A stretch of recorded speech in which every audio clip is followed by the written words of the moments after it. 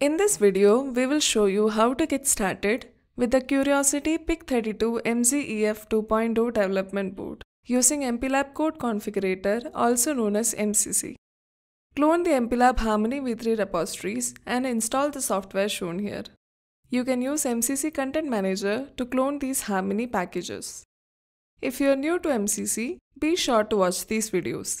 You can find the links in the video's description. For this demonstration, we will use the PIC32MZ EF 2.0 development board.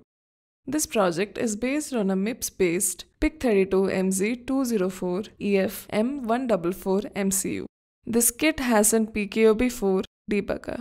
For more information, visit the kit page. The demo application reads the current room temperature from the IO1 Xplained Pro Extension kit. The temperature read is displayed on a serial console every 500 milliseconds. Also, LED 1 is toggled every time the temperature is displayed on the serial console. To achieve this, we will set up the hardware, download the project from the kit page, open the project and launch MCC, check the peripheral configurations in the MCC, compile the project and see the output. Let us set up the hardware as shown to test functionality. To get started developing applications on this board, open the web page for this evaluation kit shown here. Download the zip file for the Getting Started demo project. First, extract the demo firmware and open the project in MPLAB IDE. Go to Tools, Embedded and open MCC, which will open the project graph.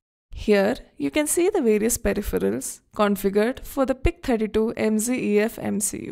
The UART6 is configured as USART to print LED toggling rate and temperature values. I2C1 is configured as I2C master to read temperature values from IO1 Xplained Pro Extension kit. The timer is configured to generate 500 milliseconds timeout interrupt. You can configure other system-specific peripherals using the drop-down menu. Click on Clock Configuration, which opens the Clock Easy View window. Here, the main clock is set to the default clock frequency of 200 MHz. Click on Pin Configuration. In the Pin Settings tab, you can see that the pin configurations such as RG4 is configured for switch SW1 change.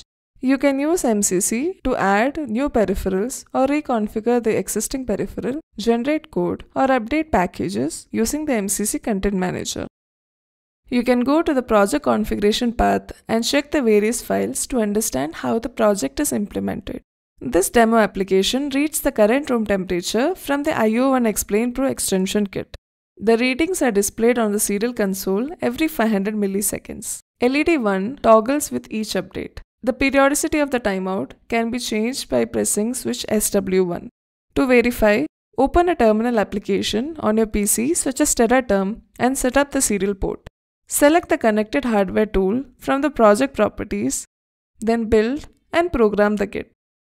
You can see the temperature reading on the serial console. The periodicity of the timeout will change from 500 milliseconds to 1 second, 2 seconds, 4 seconds and back to 500 milliseconds every time you press the switch SW1 on the board.